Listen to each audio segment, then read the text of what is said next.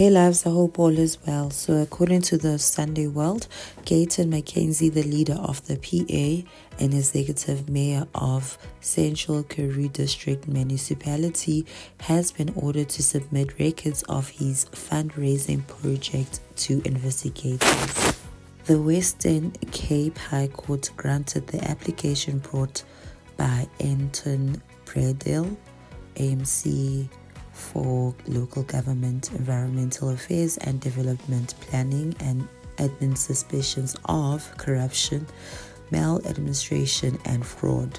Mackenzie had organized a fundraising event, Bring New Life to the Desert, which raised questions about the use of municipal revenue and were used for personal projects, but the court found that he used his position as mayor to draw in the funds.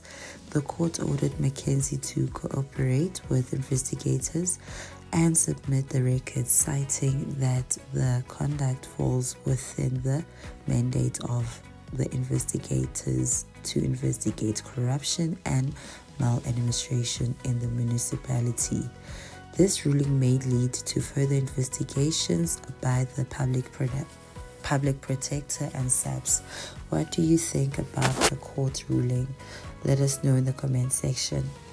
Thank you so much for watching. Please like, comment, share, hit the notification bell for new videos. Until then, take care. Have a fantastic day. Bye.